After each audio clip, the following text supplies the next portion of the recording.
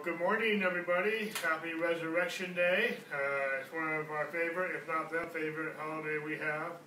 Because without the resurrection, we have nothing to celebrate. We have nothing to live for. And this is everything. This is the cornerstone of everything that we believe in, stand for, and live for. So happy Resurrection Day to you. In one sense of the word, it's hard to preach an Easter message. In one sense of the word, because we teach Easter all the time. We teach the resurrection all the time.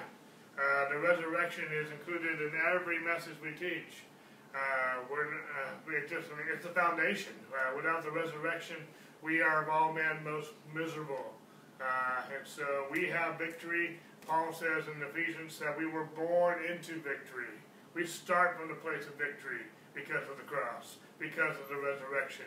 And so he was raised for our justification, it says in Romans 4:25.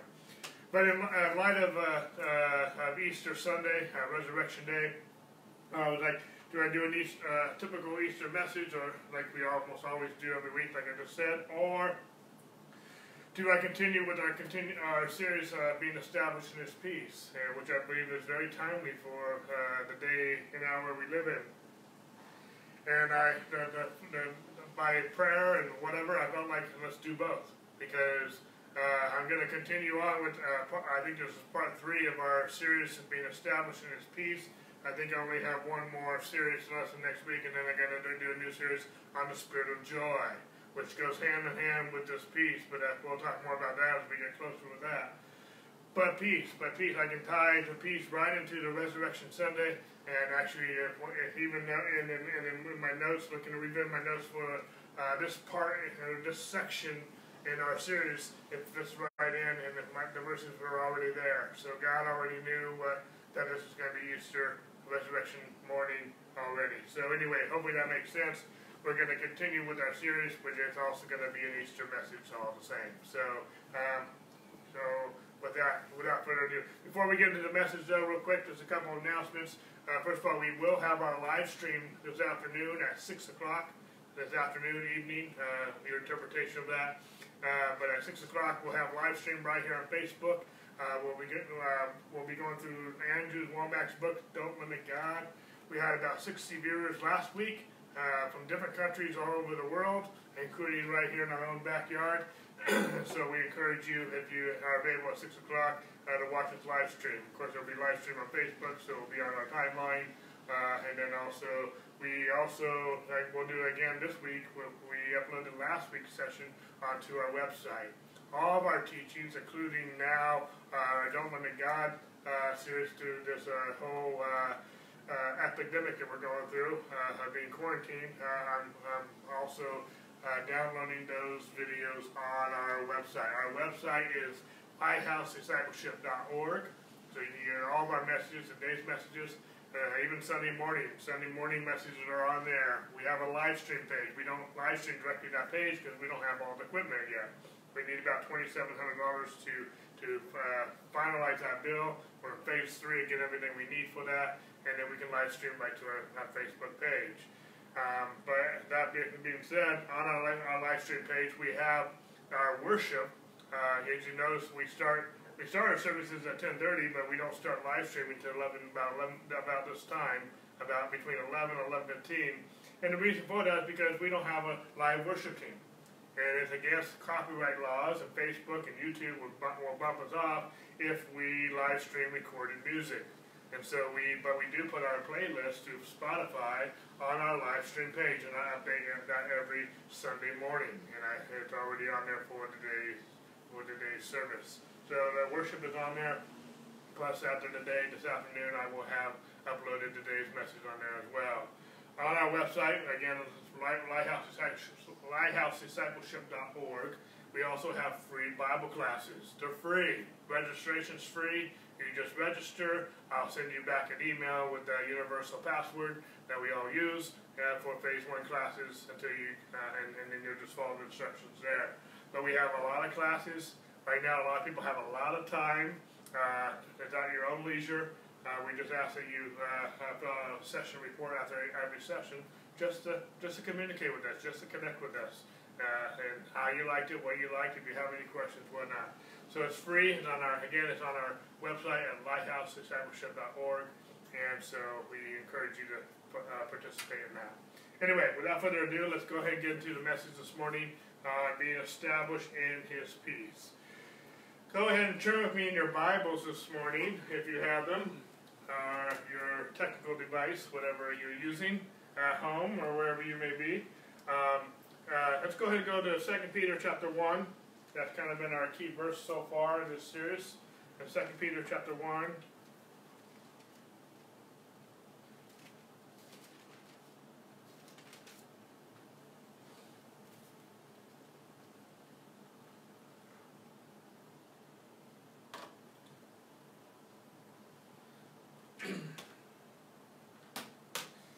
Second Peter chapter 1, we'll begin verse 2.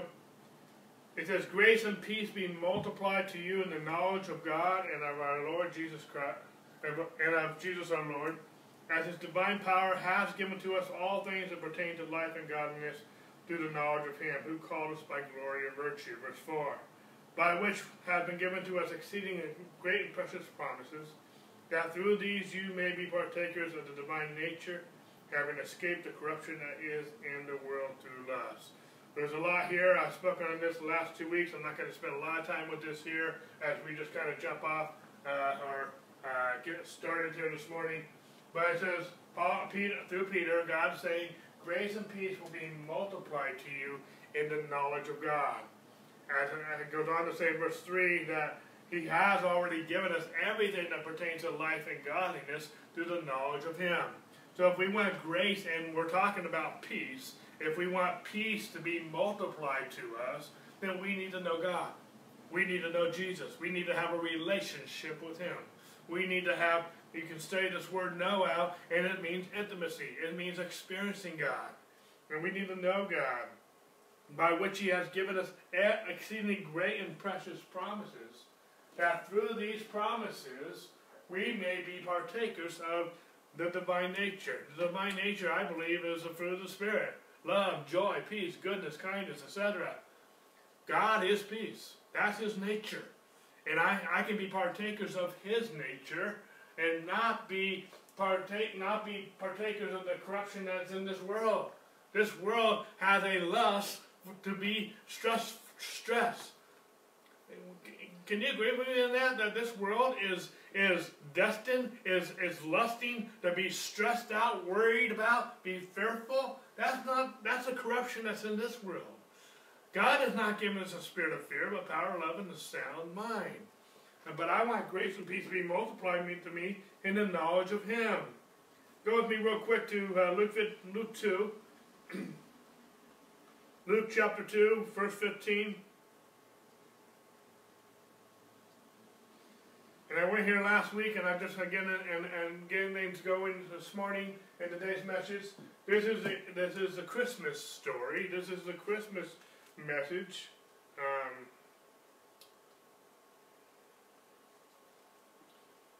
Sorry, I think I meant verse 14, but we'll get there. Let's go back up a little bit.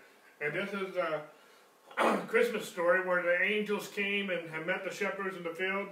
And I want to back up again a little bit to verse 10. Then the angel said to them, "Do not be afraid, for behold, I bring you good tidings of great joy, which will be to all people." Verse 11, Luke 2:11. "For there is born to you this day in the city of David a Savior, who is Christ the Lord. And this will be the sign to you. You will find a babe wrapped in swaddling cloths lying in the manger." And suddenly there was with the angel a multitude of heavenly hosts praising God, saying, "Glory to God in the highest, and on earth peace and goodwill towards man." The angels saying, when Jesus was born to the shepherds, they began to sing, saying, "Glory to God in the highest, and on earth peace and goodwill towards men." And we spent time with this last week, that God has made peace with us, and I want to piggyback on that as we go forward this morning into not only our message on peace, but also our Easter message combined all in one. Go with me to Isaiah chapter 9. God is proclaiming that He has peace between God and man. peace and goodwill towards man. Are you following me? Okay? One thing about online, doing it online, I can't see if you were saying amen or nodding or anything. So I'm going to be a little repetitive on that because I feed off the feedback. A teacher wants to know if their listeners are listening and how they're getting it. It's hard for me to go on to the next point if you haven't got the point I just made. That makes sense? But anyway, so bear with me. It says, for unto us, Isaiah chapter 9, verse 6. This is a Christmas message, but it ties into the Easter message. For unto us. Unto who? Us. Are you us? Am I us? It's us. For unto us a child is born. Unto who? Us. A Savior is given. See the past tense language? This child is born. Is given. And who is it given to? Us. And the government will be upon his shoulders. This child, this son has been given to us. And his name shall be called Wonderful Counselor, Mighty God, Everlasting Father, Prince of who? Peace. And the increase of his government and what? Peace. There shall be no end. This child that the angels sang about on that Christmas morn, is saying that this child, the government will be upon his shoulder, and the increase of his government and peace. See, that it's not just the government and peace, but there's an increase of government and peace that will be upon his shoulders, and it will not come to an end. And this child who has this government of peace being increased in his life is given to who? Us. This child has been given to us, and the increase of his government, there shall be, and peace, there shall be no end. My peace is not based on the government of this state, on the government of this country. I honor the office, and I honor our president, our governors, and whatnot. At the same point in time, the government is upon God's shoulders. And his shoulder, and this child, this son, has been given to me, and has been given to you. That makes sense. Okay? Go with me real quick to Isaiah 53. Now we're going to transition to the Easter message. Isaiah 53. And we'll pick up in verse 4. How many of you know that Jesus was born to die? He was born to die for you and for me. I love this message here in Isaiah. It says, surely he has borne our griefs. You know the past tense language. Surely he has borne our griefs and carried our sorrows. Yet we esteemed him stricken, smitten by God, and afflicted. Verse 5.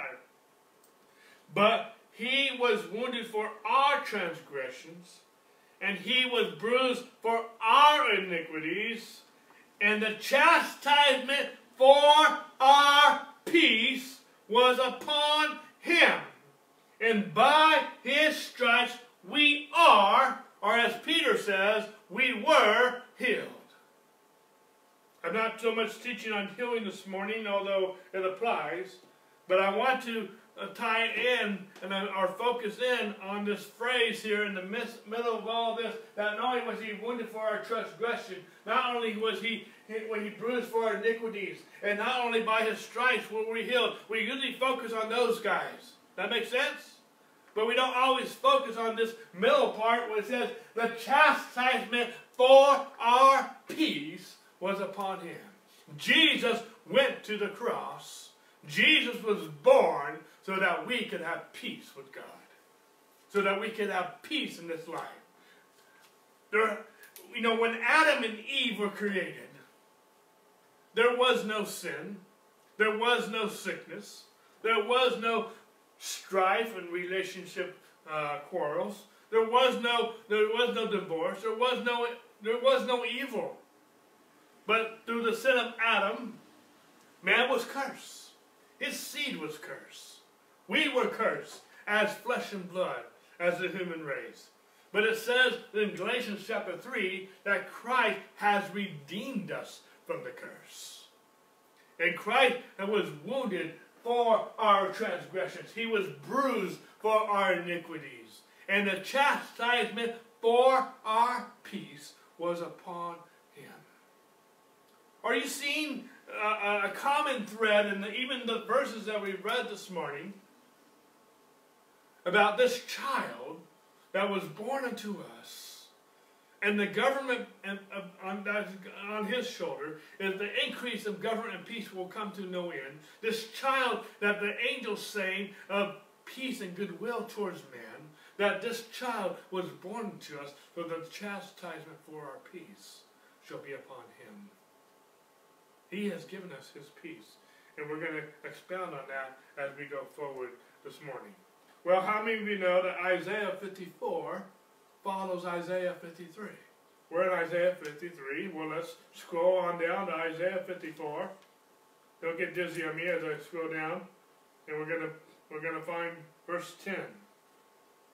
It's in the same context, really. Don't get all confused about chapters and verses. It's just a reference point. This is a scroll. This is a prophecy. Okay?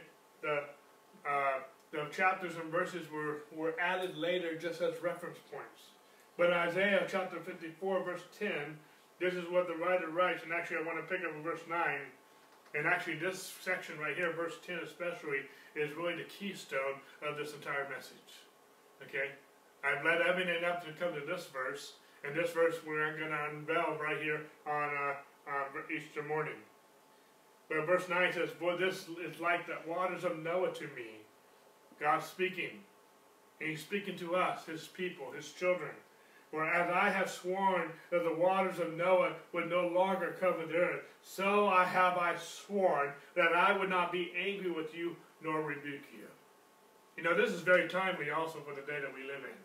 With this coronavirus, with different things going on in the earth, God has sworn, not just by floodwaters, but God has sworn that he would not be angry with us and that he would not rebuke us.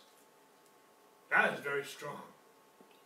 If God judges, I've heard it be said through the years, if God doesn't judge America or judge our world, God will have to apologize to Sodom and Gomorrah. I refute that. If God judges us, he will have to apologize to Jesus. Because the chastisement for our peace was on him. Not Sodom and Gomorrah. Sodom and Gomorrah lived in the Old Testament. We live in a better covenant. And the chastisement for our peace was upon Jesus Christ. And the proof that that chastisement was accepted, Jesus rose from the dead. And because he lives, we live. That makes sense. This is the cornerstone of what we believe in. But God says, I want to read this again. Pick it up in verse 9. "For as I have sworn," God swore by covenant that the waters of Noah would no longer cover the earth. He said, "So I have sworn that I would not be angry with you nor rebuke you." Verse 10. "For the mountains shall depart, and the hills be removed, but my kindness shall not depart from you." Before we go even further, God has sworn that his kindness towards you would not depart. In other words, God's saying, before the hills and the mountains depart, or let me say it this way, and until the mountains and the hills depart, my kindness will not depart from you. And when we look out our window, there's mountains up there. And until the mountains are gone, that's why we love Alaska so much. There's a lot of mountains there. But until the mountains depart, my kindness will not depart from you. I don't know about you, but that's profound. I don't care what comes on this earth. Any virus, anything. But God has made a covenant with me. And that covenant says that his kindness will not depart from me before the mountains depart. That's awesome. You didn't even wonder why Sherry and I love mountains so much. We love it because we love cold. We love the climate. We love the mountains. But this isn't just all the more spiritual reason. God said, "For the mountains shall depart and the hills be removed, but my kindness shall not depart from you. Nor shall my covenant of peace be removed, says the Lord, who has mercy on you." I love this verse. This is just screaming out to me. God said that He has a covenant of peace. You know, we in the West, we in America, don't understand covenant very well. People are not committed to many things. They're not committed to their jobs, their families, their marriages, different things. People will drop people like there's no tomorrow. But God has made a covenant. It says in God's word that He honors His word above His own name. God says right here in this verse, the mountains will be removed, but my covenant of peace, my covenant of kindness will not depart from you. That make sense to you? I am not afraid of any virus or anything because I have a covenant of peace with my God. But I trust Him. I trust His word. And because I trust Him and I trust His word more than I trust any of you. I love you, but I trust God more. Let God be true and every man a liar. Either we believe God, believe His word, or we don't. And I believe God. And I am not afraid of this virus. I am not afraid. God did not give me a spirit of fear, but power and a love and sound mind. And we studied last week, those who have been made perfect in love will cast out all fear, and those who fear have not been made perfect in love. I don't say that to hurt you. I don't say that to offend you. I say that because it's true. I say that to encourage you. I say that to exhort you. Get to know God. Get to know His love. Get to know His nature. Get to know His promises. Get to know Him. This gospel that we preach. For I am not ashamed of the gospel of Christ, for it is the power of God to those who believe, to the Jew first and also to the Greek. But the just, it goes on to say in verse 7, that the just shall live by his faith. We are righteous. We are justified. And I live by my faith in the living God who lives, who died, who was born for me, who died, was buried, and has rose again. Praise God. Hallelujah. Isn't that awesome? Isn't that awesome? As believers, we're believers. We believe. As believers, we have a covenant of peace with God. That's awesome. We can walk in a greater measure of His grace and a greater measure of His peace when we increase our knowledge of Him. And part of that knowledge of Him is knowing that we have a covenant of peace with our God. The mountains and hills will be removed before God removes His covenant of peace from us. I don't know about you, but the song that resounds in my head right now is Blessed Assurance. We have a blessed assurance because God has said that the mountains and the hills will be removed before my covenant of peace is removed from you. We titled this message, Being Established in His Peace. And I can be established in a God who has made a covenant of peace and a covenant of kindness with me. And He says, and this child has been born to me. This son has been given to me. The chastisement for my peace has been on Him. God has made peace and given peace and goodwill towards me through this child whose government, the increase of His government and of peace shall come to no end. In other words, until the mountains and hills are gone, we can be assured, church, that God's covenant of peace is still in effect. I want to say that again. I want you to hear me well. Until the mountains and the hills are gone, we can rest assured that God's covenant of peace is still in effect.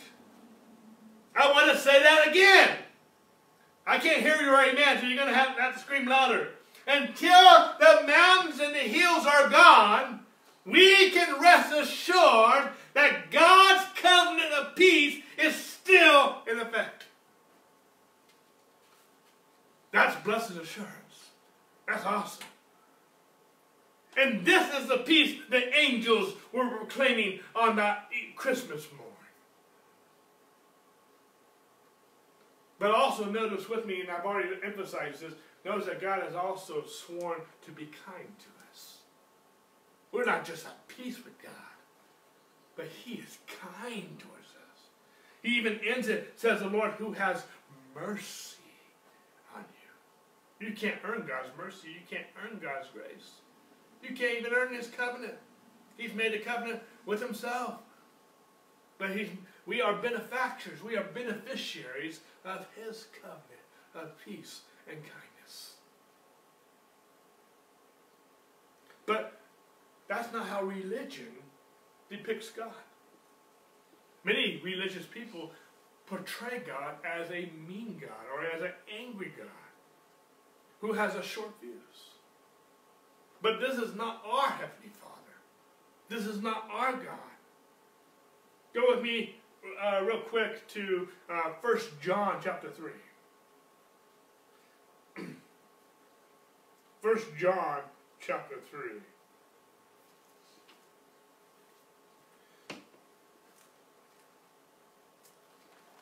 We studied on this before, and when we talked about being established in His love. And I'm going to refer to this a little bit later when we talk about our God being a good, good Father. How many know we have a good, good Father? We'll probably get into this a little bit more next week. But behold, what manner of love the Father has bestowed on us, that we should be called the children of God. God has loved us. We need to behold. We need to behold this week. Behold means to see with the mind. We need to be focused on this. We need to gaze our focus on this truth. Our Father, how much our Father loves us. He loves us so much that He bestowed upon us that we should be called the children of God. He has made us children of God because of what Jesus did. Amen? He's the firstborn. He was the firstborn. Jesus is the firstborn of many brethren. We are children of God because of what Jesus did. We'll spend more time on that a little bit later. But go with me real quick to Exodus chapter 34. What I'm focused on right now, just kind of a little side trail. But religion depicts God as an angry God. But I want to defeat that with Scripture. Go with me to Exodus 34. And I'm going to pick it up at verse 6. In Exodus 34, we are in the Exodus. Israel has already left Egypt, but they're on their journey to the Promised Land. Of course, they're wandering a little bit here. But there's a point where God is having a very intimate conversation with Moses. And Moses says, Lord, don't lead us unless your presence goes with us. I love that. There's some other aspects I can bring out of that, but I'm not teaching on that right now. But Moses would ask, he's asking him, basically, let me just summarize this. He's asking to see God. He's asking God to show him His presence. And in Exodus, he did that in Exodus 33, but here in Exodus 34, God hides Moses in the cleft of the rock. And then He passes by Moses. And as He passes by Moses, God reveals Himself, His nature, to Moses. And this is what God says when He passes by Moses. And it says, verse 6, Exodus 34, verse 6, and the Lord passed before him, Moses, and proclaimed, the Lord God, merciful and gracious, long-suffering, and abounding in goodness and truth. Goes on to say, keeping mercy with thousands, forgiving iniquity and transgressions of sins. Goes on, and I'm not going to explain the rest of it right now. That's not the scope of my message this morning. I'm just making a little side note right here that many people portray God as an angry God, but even in the Old Testament, God reveals himself to Moses, who represents the law, that he is gracious, he's merciful, gracious, long-suffering, abounding in goodness and truth. That's who our God is. Behold, what manner of love the Father has bestowed upon us, that we should be called the children of God. Go with me to John chapter 14. John chapter 14, we'll pick it up in verse 7.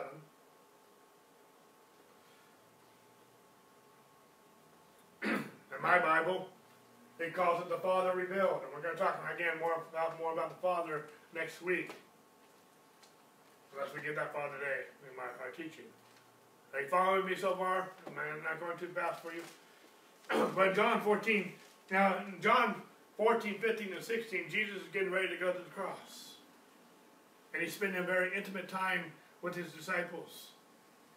And as Jesus is spending time with the disciples, Jesus is talking a lot about the Holy Spirit. And about going to the cross. But he also makes this very intimate statement in John 17. He says, if you have known me, you have known my Father also. And from now on you know him and have seen him. And Philip said to him, Lord, show us the Father, and it is sufficient for us. And Jesus said to him, verse 9, have I been with you so long, and yet you have not known me, Philip? He who has seen me has seen the Father, so how can you say, show us the Father? You know, we need to see the Father. We started this whole series talking about grace and peace be multiplied to you in the knowledge of him. How many know that we need to get to know God? We need to know God. We need to know God. We need to know his attributes. We need to get to know his divine nature. Love, joy, peace, goodness, kindness, etc. We need to get to know God. And this God, this child, Jesus said, if you've seen me, you've seen the Father.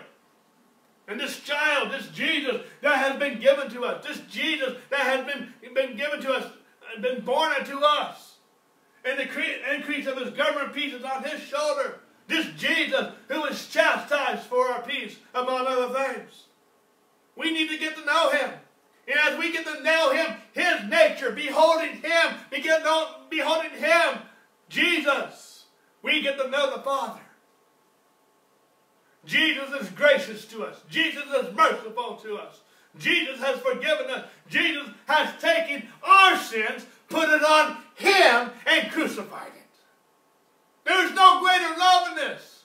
We spent last week talking about this is love, not that we love him, but that he loved us and became our propitiation.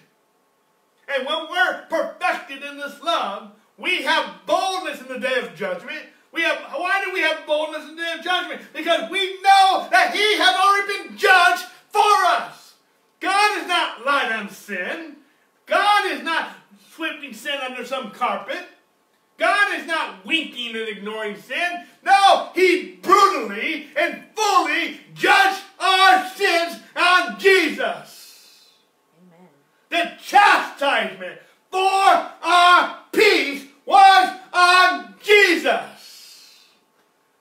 So that we can be righteous and peace with God. That's the gospel. And if God judges us for the same reason he judged Jesus, then Jesus died in vain. And that's not the message we preach. Jesus was chastised for us. And his grace teaches us to deny ungodliness. His grace teaches us when we awake to his righteousness, we will sin not. We don't sin not by being righteous on our own merit. We become righteous by waking up to his righteousness we have received through Jesus Christ. And that revelation will teach us, will enable us not to sin. Walk in the Spirit, and you won't fulfill the lust of the flesh. It doesn't say control the flesh and you'll walk in the Spirit. No, it says walk in the Spirit first. And you won't fulfill the lust of the flesh. We need Jesus. We need to walk. And the walking in what I just quoted, walk in the Spirit, and you won't fulfill the lust of the flesh, is Galatians 5:16, which is just a few verses before Galatians 5:22 and 23, which says the fruit of the Spirit is love, joy, peace, goodness, kindness, etc. So walking in peace is prerequisite to not walking in the flesh. You walk in the Spirit first. And you walk in so you don't, and when it says you won't fulfill the lust of the flesh, the word fulfill in the Greek is the same word that Jesus said, it is finished.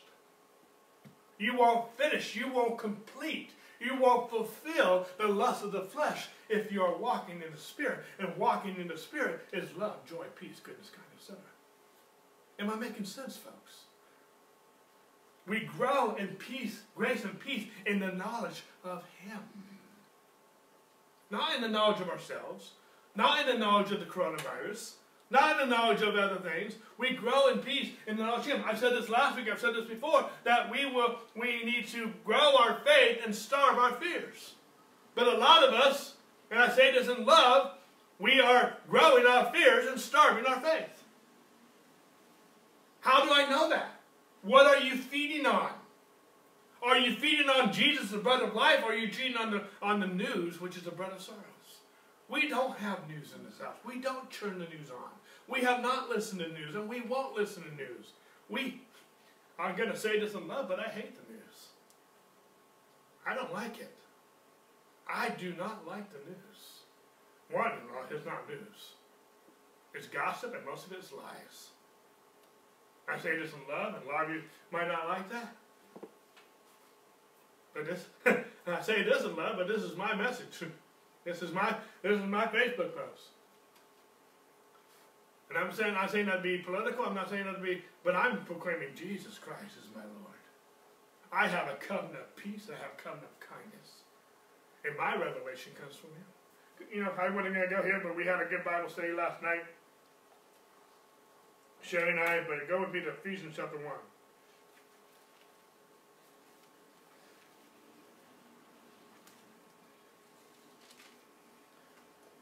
This is a freebie. I wasn't going to go here, but I'm just going to follow the Holy Spirit. Ephesians chapter 1. We'll pick it up in verse 14. Well, pick up verse 13. I keep going backwards. In Him, who? In Him, Jesus, God, you also trusted after you heard the word of truth, the gospel of your salvation, in whom also having believed, you were sealed with the Holy Spirit of promise, who is the guarantee of our inheritance. Jesus is the guarantee of our inheritance until the redemption of the purchased possession to the praise of His glory. Therefore I also, this is Paul speaking, after I heard of your faith in the Lord Jesus and your love for all the saints, do not cease to give thanks for you, making mention of you in my prayers. And this is Paul's prayer. There's a colon at the verse 16. Verse 17 prays this, that the God of our Lord Jesus Christ, the Father of glory, may give to you the spirit of wisdom and revelation in the knowledge of Him. Paul's prayer for you, church. Paul's prayer for me, Paul's prayer for us, is that we don't have a spirit of fear, but we have a spirit of wisdom and revelation in the knowledge of Him, that the eyes of our understanding being enlightened, that you may know what is the hope of His calling, what are the riches of the glory of His inheritance in the saints, and what is the exceeding greatness of His power towards us who believe, according to the working of His mighty power, which He worked in Christ Jesus when He raised Him from the dead and seated Him at the right hand in heavenly places. I can't read that without emotion. I can't read that without passion. This perfectly to the Easter message talks about the same power that raised Christ in the dead. It lives in you. It's the same power that raised Christ from the dead lives in you. How can any coronavirus or anything else conquer the resurrection power of Jesus that is alive in you? That's powerful, folks. And how do we get this? Through the spirit of wisdom and revelation. We need a revelation of God. We need a revelation of the gospel. We need a revelation of Jesus. You know, on Facebook, I don't really want to talk about the virus. I don't want to talk about social distancing. I'm not disrespecting any of that. But I am here to magnify Jesus. The resurrection. And the, my God, He's a resurrection and the life. He's a resurrection and life, church. In these days, in this hour, in these end times, I'm here to reveal Jesus. I want you to be established in peace. When you have the spirit of wisdom and revelation, you will have peace. Am I making sense?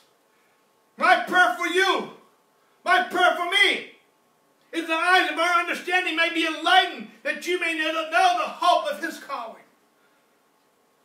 What are the riches of His glory, of His inheritance? Folks, we have such an inheritance. I don't have time this morning to teach about everything about the inheritance. But one aspect of that inheritance is the covenant of peace and kindness. One of those inheritances is having a revelation of Him. A relationship with Him. I'm not here teaching religion. I hate religion. I'm here teaching a relationship with God. I want you to have a revelation of the resurrection power of Jesus, which He worked on Christ when He raised Him from the dead and seated Him at the right hand in the heavenly places, far above all principality and power and might and dominion and every name that is named, even the coronavirus. And not only in this age, but also in that which is to come. And He, Jesus, He, God, put all things. Speak that with me. All things. All things. Say it again. All things. All things. Say it again. All things. All things. God has put all things under His feet and gave Him, Jesus, to be the head over all things to the church. The church is not closed. The church is filled with the resurrection power of Jesus Christ. The church is not closed. The church is alive.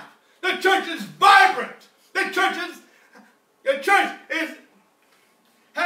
God has put all things underneath His feet, the church. And I don't know about you, and I'm not here teaching anatomy of man, but my feet are not underneath my head. They're underneath my body. They're part of the body. God has not just put everything underneath the head. He said He's put everything underneath His feet. That includes the whole body.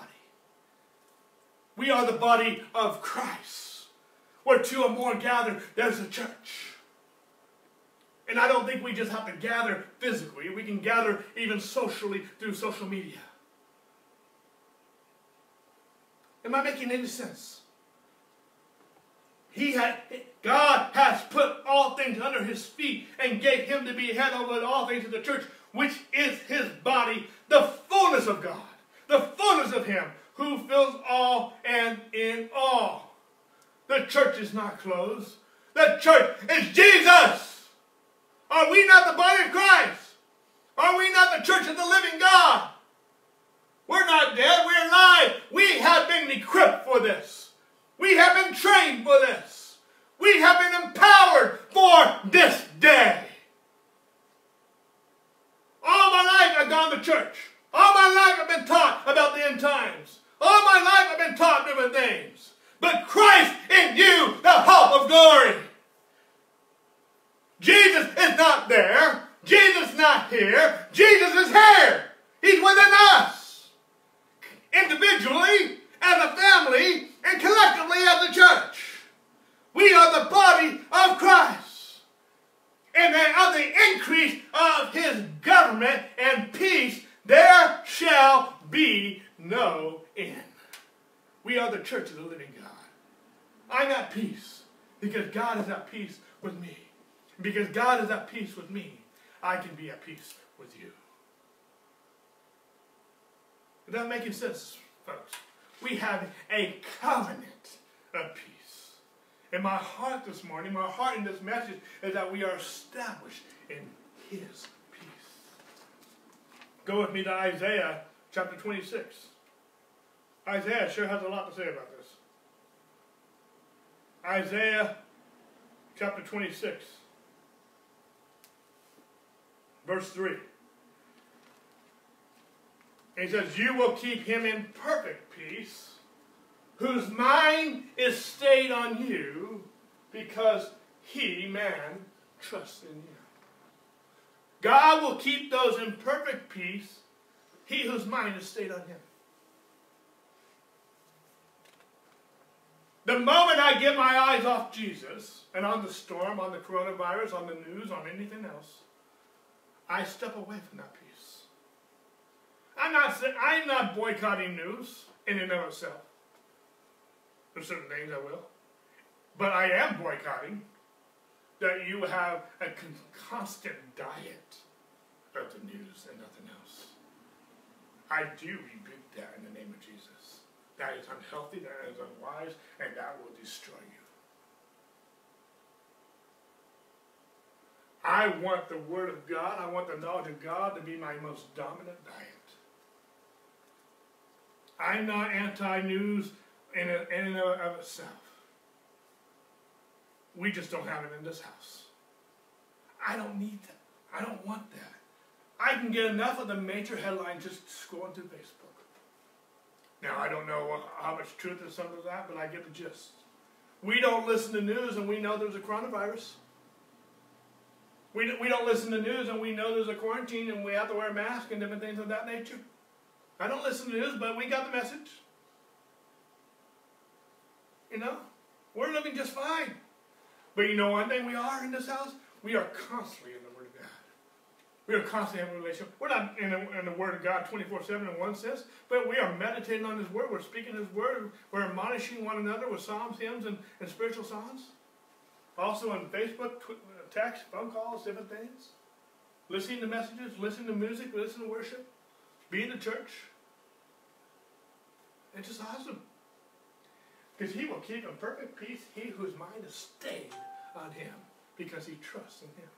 I trust Him. I don't trust the news. I don't trust things. There's some people I trust, some people I don't. I'm not going to get political on some of that. There's some members of our government I do trust, and there's some I don't trust. I respect the office, but I trust God. That making sense? Is that making sense? I want to be in perfect peace. How many of you want to be in perfect peace? Then keep your mind stayed on Him. The battle is in the mind. Keep your mind stayed, focused, fixed, dominated by Him. I don't mind listening to the news a little bit, but I'm not going to be dominated by that. I'm going to be dominated by God. And if what I hear, or even what I experience, doesn't line up to the Word of God, guess who has to change? God's not going to change. He's the same yesterday, today, and forever. If my circumstance, my situation, or what I'm hearing doesn't line up, then it must line up and bow to the name of Jesus for the increase of His government and peace. There shall be no end. And the government is on His shoulders, and this God, this child, the Son, has been given to me. God has put all things underneath my feet, and He has been chastised for my peace. It's awesome, folks. This is what Easter is all about. This is what the resurrection is all about. Not only did He take my sin, praise God. And that is, we could talk all day, all month, all year, all our lives about that. But because there is no curse, we are at peace with God. God has redeemed me from the curse. I have in my notes, we have a covenant of peace, yet many of us do not experience this because our minds are not stayed on Him. We have a covenant of peace. You have the same covenant of peace that I have. But the difference is, is my mind stayed on Him? We're only going to benefit, we're only going to participate, we're only going to experience the benefit of that covenant of peace and kindness if our mind is stayed upon Him. Am I making sense? We need to be stayed on Him. Walk in the Spirit and you won't fulfill the lust of the flesh. Peace is multiplied to us in the knowledge of God. How do you get the knowledge of God? You don't get the knowledge of God by osmosis, folks. You don't get the knowledge of God just by, mere meditation. You meditate on what you know. I read the God, I spend time with the Word of God, and then I meditate, I mutter over, I study, I focus, I meditate on what I know. I can't meditate on what I don't know. I can't meditate on repairing a car. I don't know how to repair a car. I don't care about repairing a car. I can't meditate on that. There's certain occupations I can't meditate. There's certain things I can't meditate. I don't know. I can't meditate on sports because I don't really know anything about sports anymore. I used to. I used to meditate on it all the time, but I don't know anymore. I'm not anti-sports. I just don't have time for it. I don't have the desire for it. I don't have an appetite for it anymore. I'm not anti it. I have other things I'm doing. Am I making sense? He says, "You will keep him in perfect peace whose mind stayed upon you." Peace is multiplied to us in the knowledge of Him.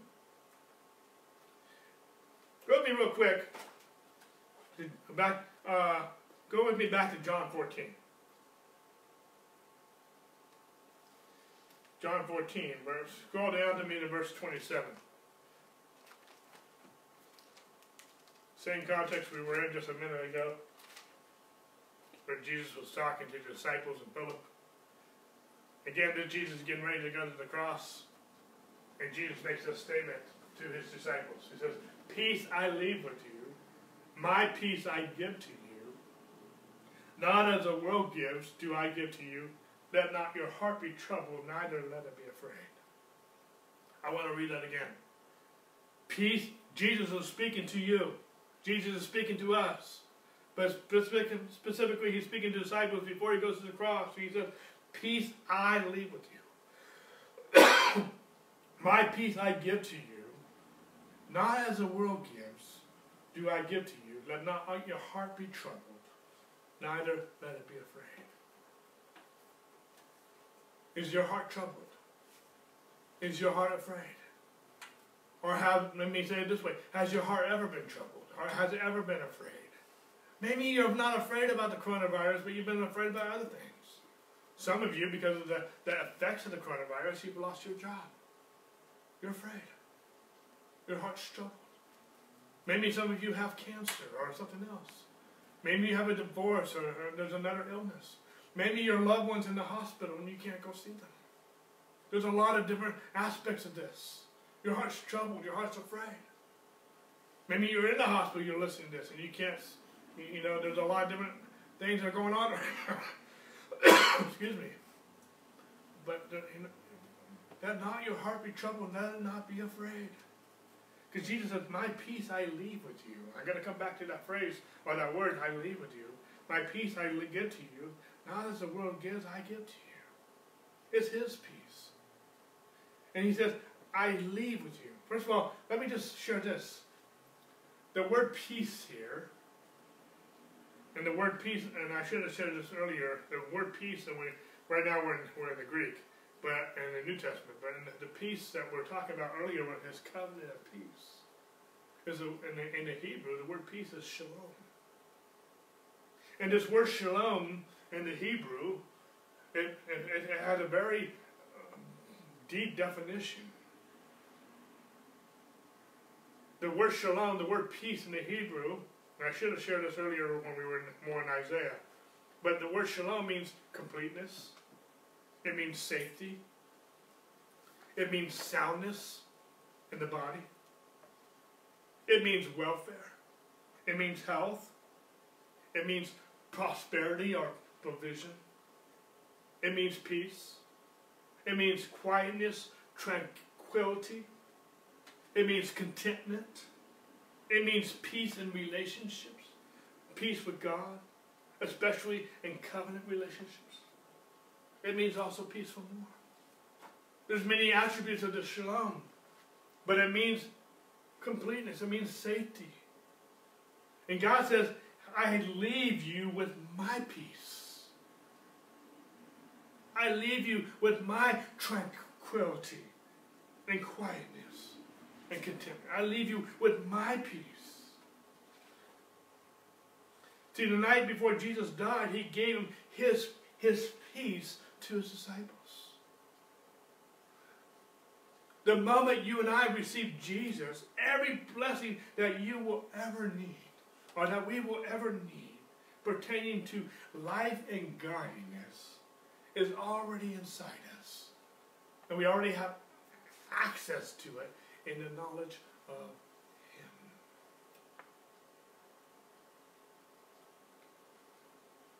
God has filled us with his fullness. It says in John 1:16, of his fullness we have received in grace for grace. We read it last week, but in Ephesians chapter 3, verse 19, it says, when we know his love that surpasses knowledge, we will be filled with the very fullness of God. We read it this morning out of Ephesians chapter 1, that God has put all things underneath his feet, including the church, and he has filled us, he has filled us with himself. He is our all in all, it says in Ephesians 1:23. We have the fullness of God. We have the fullness of God. We have Christ in us, the hope of glory. We don't just have healing, we have the healer. We don't just have provision, we have the provider. We don't just have wisdom, we have the God of all wisdom. We have the Savior. We have our Redeemer. We have everything we need. We have the God of peace. We have the Prince of Peace. In the increase of his government peace there shall be no end, because this child, this son, has been given to us. It's been given to us. It's been born into us. In the moment you receive Jesus, you have received everything he has for you. In other words, God says, and we're going to get into this a little bit later next week. I don't think I'll get there today. But it says, seek first the kingdom of God and his righteousness, and all these things will be added to you. What's the kingdom of God? And we've already been teaching on this already in this series, that the kingdom of God is not here, the kingdom of God is not there, but the kingdom of God is within you. Jesus said in Luke that it's to my Father's pleasure to give you the kingdom. We have a good Father, and our Father's pleasure has given me the kingdom. And Paul says in Romans chapter 10, verse 17, that the kingdom of God is righteousness, peace, and joy in the Holy Spirit. The kingdom of God, church, is righteousness, peace, and joy in the Holy Spirit. We're talking about peace. In my next series, we're going to talk about joy. And if we have the kingdom of God, and we're seeking first the kingdom of God, and his kingdom is a kingdom of peace. His kingdom is a kingdom of joy. And if you know me, if you've been around this church long enough, we teach righteousness like there's no tomorrow. We just finished a series on being established in righteousness. And I'm not going to hash it all out right now. We're right with God. We're at peace with God because of Jesus. And because we have Jesus, because we're right with God, because he took our sins and he rose from the dead, we of the church of the living God, no matter what's going on in the world, should have peace, and we should have joy. And Jesus says, I leave you with my peace. See, a troubled heart, let me just say this first. Have we not, church, been translated out of the kingdom of darkness into the kingdom of his dear Son? We're not of the kingdom of darkness. We are the kingdom of his dear Son. See, a troubled heart and a fearful heart they work like a garden hose. Hands clamped down on the garden hose. Have you ever clamped a water hose so the water's not coming out? Have you ever done that? But sometimes a troubled heart is like fingers that are clamped down on the water hose. The supply is there, the supply is flowing, but very little or nothing's coming out. See, grace and peace is always flowing to us. We have a covenant of peace with God. We have a covenant of kindness with God. We can come to His throne of grace and receive mercy in our time of need. God will never leave us or forsake us. He's always with us. We can be in perfect peace if our minds are stayed upon us. Of the increase of His government peace there shall be no end. But sometimes a troubled heart because we're focused on the wrong thing. Sometimes because we're feeding on the sorrows of this world. Sometimes because we're so focused on what's going wrong. We're so focused on the pain. We're so focused on the lack. We're so focused on different things. We have a troubled heart. But we will get peace when we get our minds off our problems and the circumstances and get our eyes on Jesus. The supply, the peace is there. But we can't experience it until we, like the hose, we release it and put our minds on Him. We can't see it. We can't experience it when our hearts are so gripped with fear. We must release the water hose. We must release. And trying to figure out, trying to fix it on our own and get our eyes on Jesus. Back to John 14 real quick. It says, peace I leave with you. I talk about the shalom peace. But He also says, this peace I leave with you. And if you study that word out, it means it's the same word for bequeathed. The way a rich man may bequeath his estate to his family or to someone else. Jesus has bequeathed us with His peace. I love that. To me, that's just very intimate. That's just very awesome. And God has bequeathed us with His shalom peace. Let not your heart be troubled, not to be afraid. Church, we don't have to labor and toil to experience His blessings. We don't have to be worried and fretful. We don't have to have our heart doesn't have to be troubled. Our heart, why? Because He's been chastised for our peace. Not just because of our sins, but He removed all the curses. We were alienated from the life of God because of sin.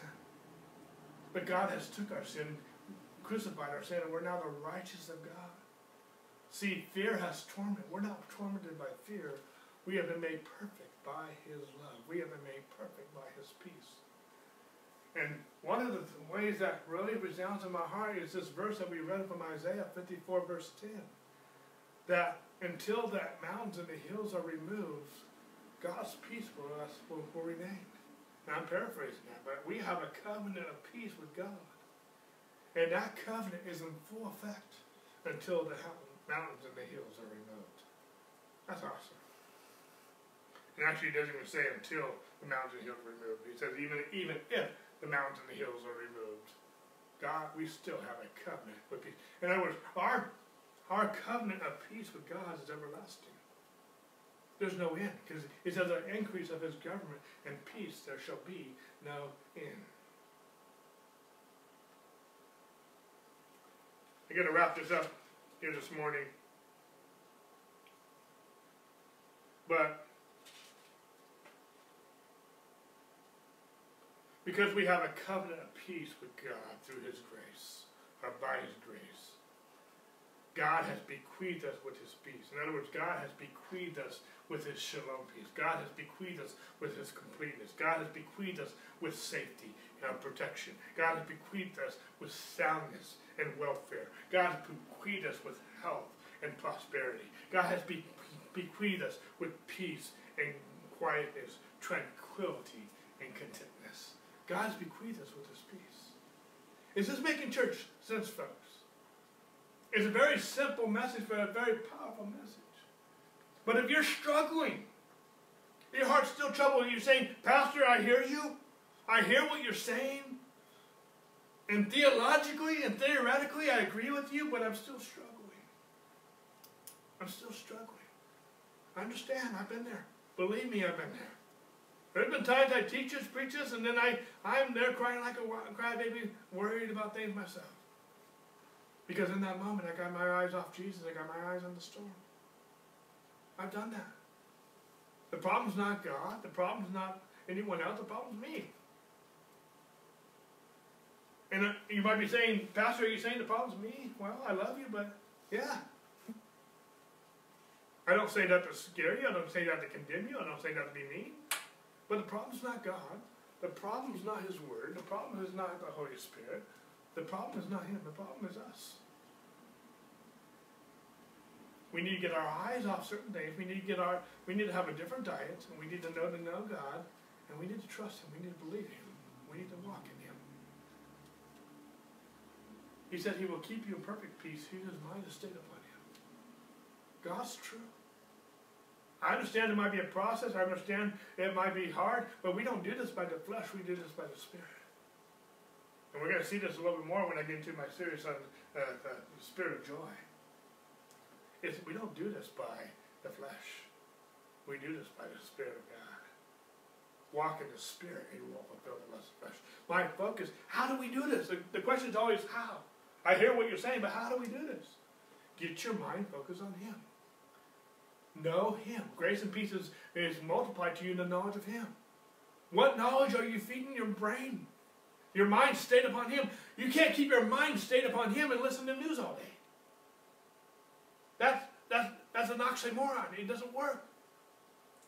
In other words, I can't understand math if I'm reading my ABCs every day. I'm only going to understand math if I study math. That makes sense. And even then, I might not understand that. I need a teacher. I need a mentor. But but you understand my point. Sometimes we don't understand scriptures because we need a teacher. Now, I'm not just talking about a pastor or whatnot, and that can help. But sometimes the Holy Spirit's our teacher. But we need someone to teach us. We need someone to explain it to us. But once they explain it to us, they can't walk it out for you. You have to walk it out. You have to focus on Him. You have to, and even then you can't do it by yourself. You need the help of the Holy Spirit. Peace is the fruit of the Spirit. Peace is not the root of the Spirit. We're not the root. He's the root. He's the seed. Peace is the fruit of the Spirit. So keep your focus on Him. Grace and peace is multiplied to you in the knowledge of Him. It's not multiplied to you because you're doing good stuff. I'm not talking about being a good Christian. I'm talking about being a fruitful one. There's a difference. I'm not just talking about doing good deeds. I'm not just talking about doing Christianity. I'm talking about being a Christian. There's a difference between doing Christian things, or Christ-like things, and being a Christian. That makes sense? Am I making sense? Maybe that doesn't make sense. I'm not just a Christian because I go to church, read my Bible, and pray. I'm a Christian if not only do I read the things, but I believe God. We're believers. We believe. We're Christ-like. That means Christ is in me. It's no longer I who live, but it's Christ who lives in me. I can't do these things in the flesh. I've tried and failed and flopped down every time. It's Christ in me that enables me to have trust and peace in Him. But I need to let go of that water hose. I need to let go of different things. I need to go. Some of us need to shut off the TV. Some of us need to shut off Facebook. Let me finish my message. Some of us need to shut off some things. I'll admit, I'm not the guy who eats the veggies. I eat the meat, potatoes, and anything that has to do with sugar. I like those things, but I need to eat my veggies too. Sometimes I know I need some orange juice. I need some fruit. I need some other vitamins in me. I'm not going to live good if I just eat junk food all day. That makes sense. I need to change my diet. Some of us need to change our diet. Grace and peace be multiplied to you in the knowledge of Him. But I also believe that fear will also increase if the only information, your knowledge you're feeding on is the knowledge of this world. That is not healthy, folks. You cannot be at peace, in perfect peace, if your mind is stayed upon the news or other things. You need to have time with God. You need to keep your focus on Him, not the sorrows of this world. Is that making sense? We're going to study that a little more further next week as we talk about Him being our good, good Father. But he says, don't let your heart be troubled. How do we do that? We need to keep our eyes stayed upon it. We have a covenant of peace with God. We don't have to do anything to earn his covenant of peace. We don't have to do anything to acquire his covenant of peace. It's already ours. But we do need to do something to walk in it, to experience it. And that is to keep our minds stayed upon him, to believe it, to receive it, to live it. Am I making sense? I'm not just a Christian because I'm born again. That's where it starts. I want to live out this Christianity. I'm not a Christian because, I'm not a Christian because I go to church any more than I'm a Big Mac because I go to McDonald's. Going to church doesn't make you a Christian. Reading your Bible doesn't make you a Christian. Receiving Jesus as your Lord and Savior makes you a Christian. But now that he's in you, live like him. And how did Jesus live? He lived in peace. He slept in the middle of the boat, in the middle of the storm. As a child, as growing up, I used to hear that story, read that story, when the disciples were out on the boat. And then Jesus sleeping on the bottom boat, and I'm like, how rude. Man, come on. If you're going to be part of this ship, you're going to be part of this boat, be a team worker. Why are you sleeping while everyone else is working? That's the way I thought it. It's like, how rude. I get it that he's at peace, but hey, why are you sleeping on the job? Who made, in one sense of the word, who made you king? He is the king, I can understand that, but you understand, as a child, I'm just processing this. But now as an adult, as I understand it, he's sleeping because he's at perfect peace. And it's a very powerful story. And with just one word, he rebuked the storm, rebuked the waves, and it was peace. And after he made peace, then he rebuked his disciples and taught them a lesson. But he didn't rebuke them condemning them. He just reproved them. There's a difference between that. That makes sense? All Scripture is profitable for doctrine, for reproof, for correction, for training in righteousness, so the man of God might be thoroughly equipped for every good work. Sometimes we need to be reproved. Sometimes we need to change things. And in the midst of all this being locked down, and coronavirus and everything else, we have plenty of time.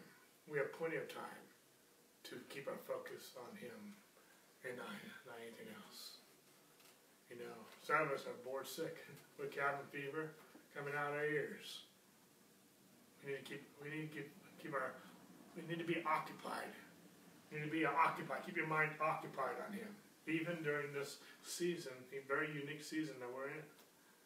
Keep your mind focused on him. But even when everything's going well, even when you get back into the rut of life and everything else, keep your focus on him. Does that make sense? And that's the secret. Lord, we worship you. I could say this left and right, and there's so much more I want to say. But I just speak your peace over all of our lives. Our emotions, our bodies, our finances, our families, our relationships. Lord, I understand there's some that are just out of peace. But your word says, how beautiful are the mountains of the feet of him who brings good news, who proclaims peace. And right now, in the name of Jesus, I proclaim peace. I proclaim peace in our country, in our world. I proclaim peace over this coronavirus. I proclaim peace over every fear and every troubled heart. I speak peace. And your word also says we can proclaim salvation. I proclaim wholeness, healing, prosperity. That's what the word salvation means. Over every life, over every family, over everybody that's been affected in one way, shape, or form by this whole epidemic. And I speak peace in the name of Jesus. Peace, be still. Church, let us be still and know that he's God. Lord, we thank you that you can help us to walk in the Spirit and not in the flesh. Thank you for your covenant of peace. Thank you for your kindness that will never come to an end. Thank you for the increase of your government of peace on our lives. We worship you. We magnify you. Thank you that you died and you rose again, that we can have full assurance of our faith. In Jesus' name we give you thanks. Amen and amen. God bless you. We'll see you tonight, 6 o'clock, same times, not same time, 6 o'clock, the same channel, right here on Facebook Live. All right, God bless you. Have a great week. We'll see you tonight.